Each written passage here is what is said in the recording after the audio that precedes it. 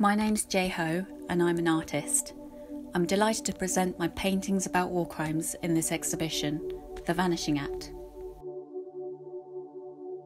My aunts grew up in World War II occupied Malaysia and Singapore.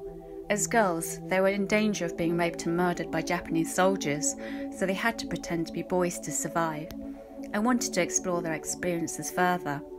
I also went to Cambodia a few years ago and visited S21, the notorious Khmer Rouge prison. I was struck by photographs of Khmer Rouge leaders, including Pol Pot, that were most likely defaced by victims' families, scratched by scissors or knives.